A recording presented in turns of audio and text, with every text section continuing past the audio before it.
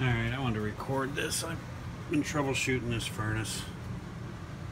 Of course, I did what you're not supposed to do, and I replaced both my pressure switches as the first step, because that's the error I was getting. I should have figured out what else was going on, but anyway, this inducer right here is not making the best of noises. After I spun it free, it actually acted like it was locked up, so there's not a lot of play in it. But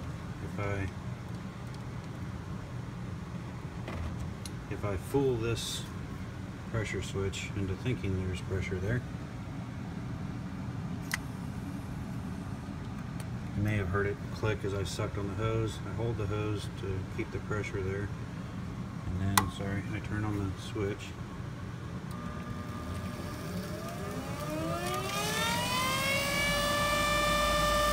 I'm guessing my inducer motor is bad.